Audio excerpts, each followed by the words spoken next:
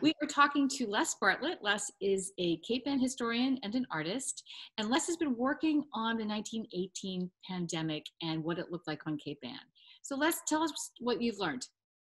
Yeah, it really is a case of learning, Heather and Corey, because there were no people to talk to.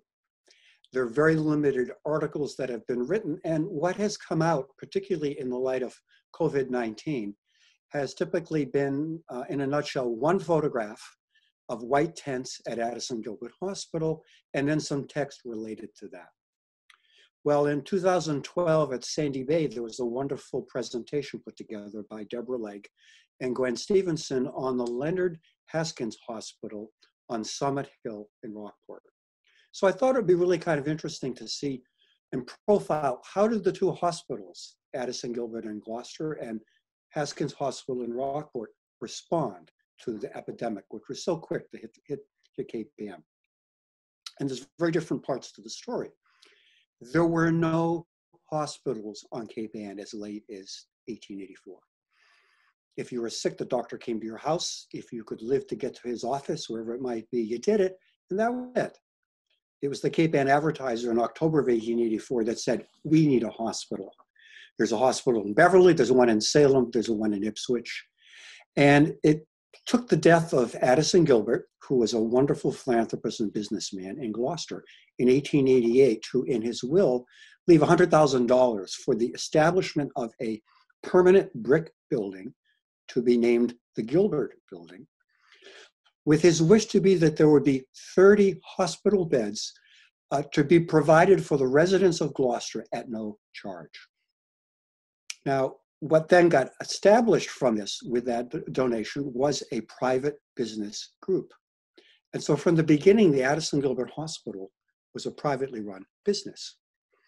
And it was tough because you had men who were the trustees, who knew the bottom line and knew business, but who knew nothing about medical practice. And so there was a friction between the trustees and the matron, who was the go-between between them and the medical staff, as to how they were going to run the operation. They very quickly changed the charter to say, yeah, the beds are free, but if you can afford to pay, we really prefer that you afford to pay. By 1905, 1906, the Gloucester Hospital, formed and supported by the city of Gloucester, comes into existence. The women of Gloucester start to do fundraising for it. The fishermen contribute as well as they can to it. And meanwhile, the Addison Gilbert Hospital sits as a white castle on the grounds by itself. Rockport in 1905 is given the land of Leonard Haskins, who was a doctor, who upon his deathbed said, I will give this land to Rockport and I wish them to build a hospital for themselves.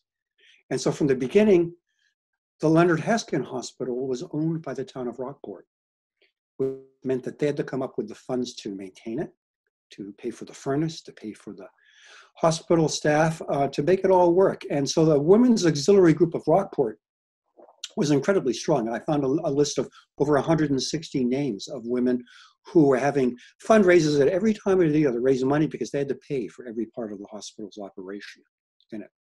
This included restaurant, dances at night, health fairs, choreographed histories of Rockport, where the summer residents would attend. And it was such a long established tradition that by 1916, 1917, those fundraisers were being actually led by younger women in Rockport who had learned choreography, who had learned dance, and were able to put on performances. All of this came into play very importantly because the hospital closes in 1917 for a simple reason in Rockport. The furnace kept breaking and they had no money to repair it. Through all the graces and luck, it's in February of 1918 that they get the furnace replaced. And so that positions Rockport for what's about to take place with the epidemic of 1918. And Gloucester is still Addison Gilbert Hospital. The trustees are still fighting over who gets to use the hospital beds. Before Rockport had his hospital, Rockport petitioned, can we send patients to Gloucester? And Gloucester said, no, you may not. So the flu comes back to the United States with the returning soldiers, and it comes back with a vengeance and a speed that There was no internet, there was no smartphone then. It was that people were bewildered by what was taking place. There's a wonderful little children's rhyme that I came across. And the beginning of it is a man saying, the idea that you could wake up in the morning and be healthy and by night be dead, you couldn't think of that. And the children's nursery rhyme is, I had a little bird and its name was Enza. I opened my window and in flew Enza, etc., etc. Which seems innocuous enough, you know, but there's a deadly realism to that. I went online this morning to say, okay, when did this epidemic end? And it ended because by the summer of 1919, you were either dead or you had become immune to it. I guess that would be the herd immunity that we hear being thrown about and talked about.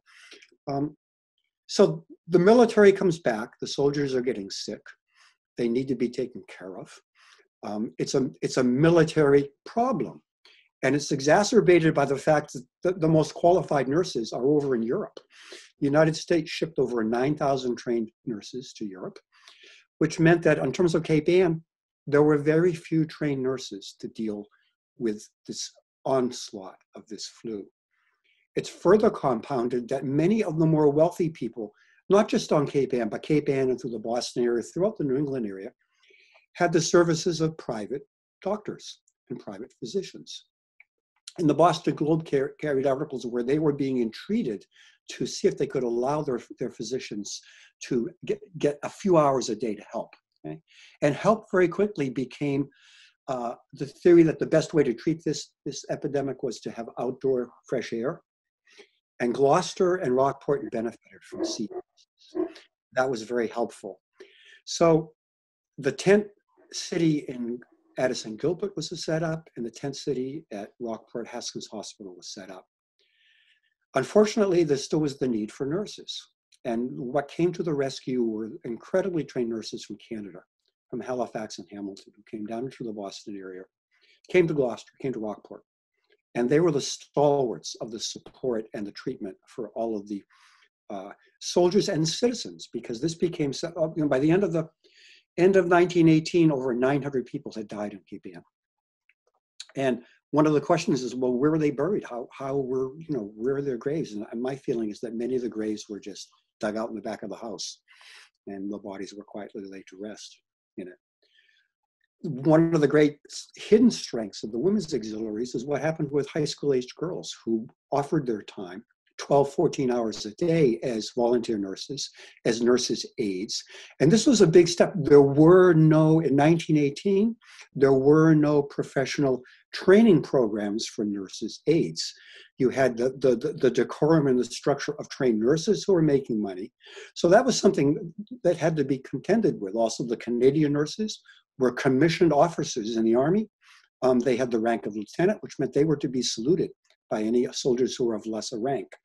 A very different kind of interplay between the helpers and those who need the assistance in it. So, and it happened so quickly. In August of 1918, the Rockport baseball team was beating all the teams on Cape Ann and the North Shore, and the Gloucester Boy Scouts were organizing and making all the preparations for their nighttime fundraising circus, which took place. And then September hit. So the pandemic has great parallels to what we're dealing with now. But there's also this. I feel that the virus is a pandemic, but the larger pandemic is how we forget. And the lesson here is that we're very well trained to automatically forget what we forgot. This morning, someone actually put on a line on Facebook, well, what about 1918 epidemic, without even knowing I was going to be talking. And someone said, well, it's the same old news again. It's the same old story again. So I think part of the research that's made it a different story is the strength and resilience of the women of Cape Ann. And this is all pre-suffrage. So this is like an extraordinary event. Yeah, that's been our research.